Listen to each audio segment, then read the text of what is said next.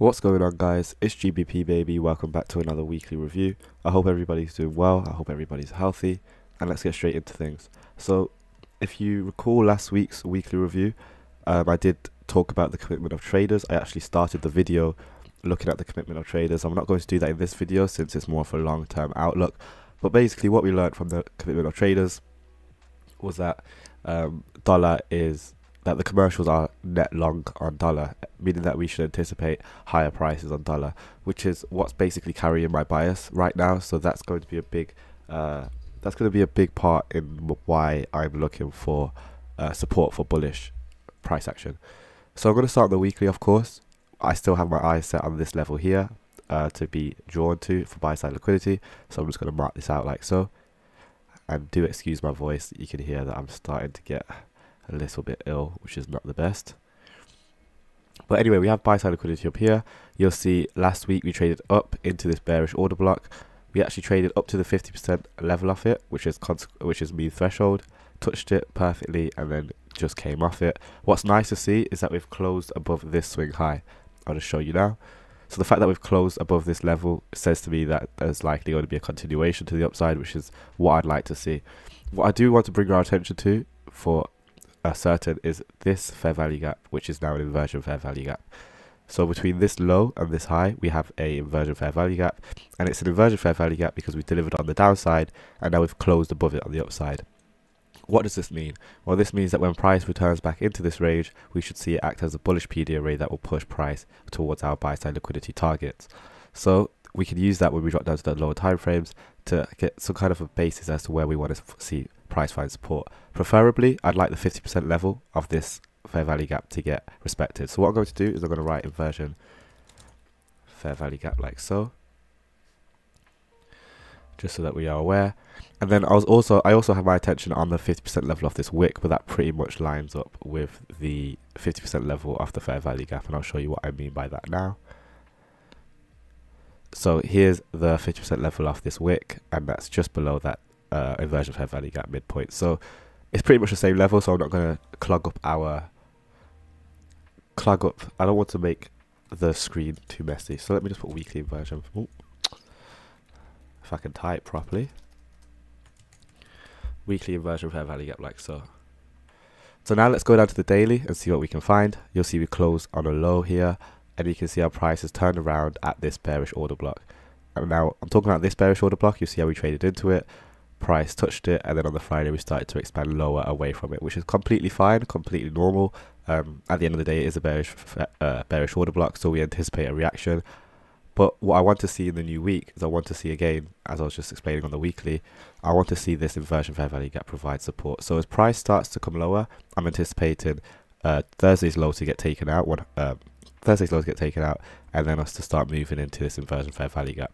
Another thing to take note of is this imbalance. Now the fact that we've closed above the imbalance as well, traded through it, this should again act as support because we've delivered on the upside. So I preferably do not want to see price come below this level. So until we get a reaction on this level, let me put an I there. Until I see a nice reaction at this level, I'm not going to be looking for any trades on any pairs because I want to make sure that this is going to give me the bullish reaction on dollar that I'm anticipating before getting into any trades or anything like that. Again, we can look at this long wick, we can look at 50% level of that, and you'll see how that's that same level I was talking about on the weekly. So what am I expecting? Well, again, Monday, Tuesday, Wednesday. Monday, Tuesday mainly, I'd like to see the low of the week get made. So maybe Monday can be more quiet, Tuesday create the low, and then I'd like to think that Wednesday, Thursday, Friday will see us climb higher, running into the buy side liquidity, rested above Wednesday's swing high right here. What I'm going to do is I'm going to write buy side liquidity there like so, because that's daily buy side liquidity. And yeah, that's pretty much all I'm expecting. Let's go down to the 4 hour. This is the lowest time frame on dollar that I'm going to. And now here on the 4 hour, you can actually see a breaker. It's not a clear breaker, but there is a bullish breaker. This swing low to this swing high to this swing low, and then we break higher. That makes this level, this candle here, a breaker block. Now this is quite confusing because we have all of this consolidation, very heavy consolidation, but the fact that we aggressively traded through to the upside makes this last swing a breaker, which is another reason I'm okay with and anticipating price to return back to this level. So I'm looking at this low, high, lower low, and then you can see we break higher as this was the last significant swing low. So as long as price stays above this level, again, I'm bullish. So what I'm going to do as well on this time frame is I will draw this candle as it's the last up close candle. You can see that's positioned just below that weekly inversion fair value gap level. Let's make it blue. I'm going to take out the 50%, and then again, I'd like to think this will provide support as it is a 4-hour breaker.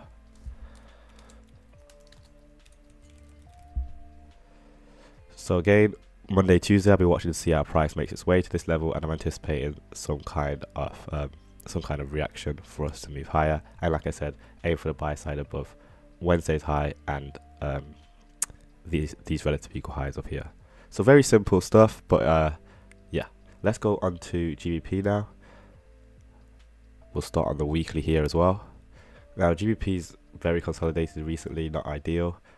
You'll see we've recently traded into a bearish order block here on GBP, and you can see how we're kind of just consolidating the range. One thing I'm definitely going to bring our attention to is how we are respecting the 50% level of this long wick here. So I'll just show you what I mean by that.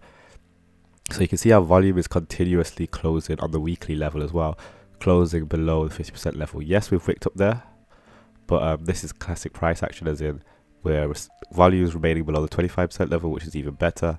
And then we're just slightly wicking into that 50% level. So we are respecting bearish PD arrays, which is supportive of our bias. Now we do kind of still have relative equal lows below here. It's not the cleanest, especially since last week we did grab those stops below there. But overall, I do want to continue to see bearish pound if we're expecting higher dollar, of course. We also have these relative equal lows down here. This is definitely the long-term target. So let's write this. Let's just note this down as sell side liquidity. And I need to make that line slightly thicker, like so. And then we can start to drop down to the daily to see where we want to see price draw to. Now on the daily, we have another breaker. This breaker here, I did bring our attention to last week, but because of how consolidated we were, I didn't actually get the reaction I wanted to see. So we have a high, we have a low, we have a higher high, and then we break lower. And as soon as this candle closes, we should be watching this level here, specifically this low, and you can see how we're kind of consolidated around this level. But what I am going to bring our attention to is the volume of this candle, because price is allowed to trade into the candle where to the mean threshold, which is 50%. So let's get that delineated, and to be honest, that is the highest I'd like to see price trade. Now that doesn't give us much room to create the high of the week, but preferably moving into the new week, I'd like to think that pound can respect this 50% level for us to then see lower prices for the rest of the week. If say we trade through it, I'll probably stay away from pound completely, because it's been quite ugly with regards to price action anyway. But I'd like to think that we can respect this midpoint mean threshold and then push lower. So let me just write daily breaker, because it's the last down close candle before the pretty much the down move, because it's the last down close and up and then down. So let's put daily breaker. Negative because it's a bearish breaker, and then when we drop down to the lower time frame, we can start to see where in that range we'd like to see price trade into. So let's go down to the 4-hour. And before I go on further, I do want to bring our attention to as well is the fact that, remember, if we're net long on dollar with the commercials, I'm referring to the commitment of traders I was talking about last week. Go watch that video.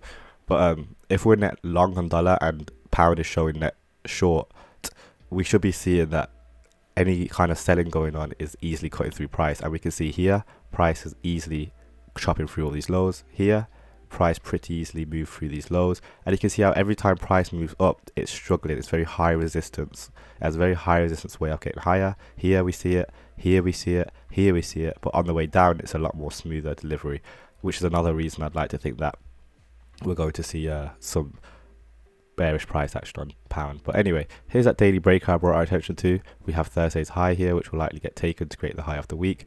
We have bearish order blocks here, these two candles, so it'd be nice to see if price can trade into that and get a nice reaction.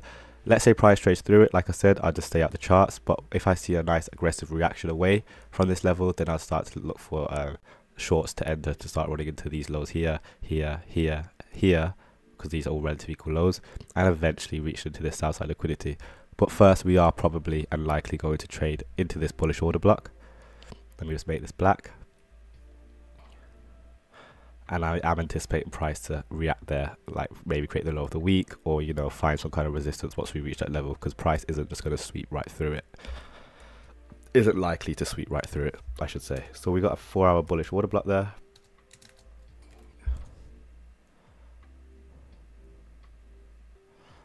That we can leave there. But again, as I said, because of how consolidated price is, it's not the cleanest. But again, we can see this level here, and I'd like to think that price can tiptoe its way into this range before seeing a nice reaction lower for the week. So Monday, I do think it's quite low probability in terms of entering a trade, but I'd like to think that Tuesday will offer us some nice setups, but of course we'll have to wait and see. Another thing to take note of is the current trading range we're in. So from the highest high to the lowest low, which will be these highs up here down to this low.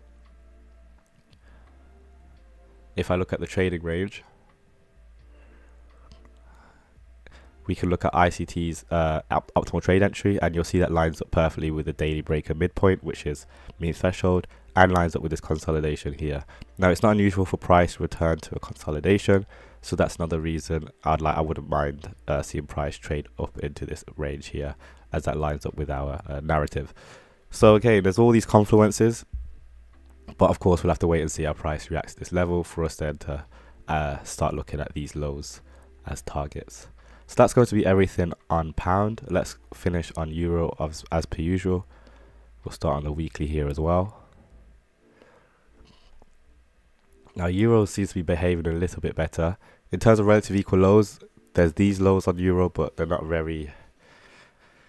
as clean as they are on pound, so to speak. But you can see how euro's just been stepping its way down slowly. Let's go down to the daily, and we should get a better look. So with euro, I was anticipating this fair value gap to get closed in. Like, I wanted to see price close it. We didn't actually close it last week, sorry. So in the new week, it'll be nice to see if price can do that. There is also a bullish order block here on the daily, which price will want to trade down into if we are bearish. So what I'm going to do is I'm going to draw our attention to that as a bullish order block on the daily.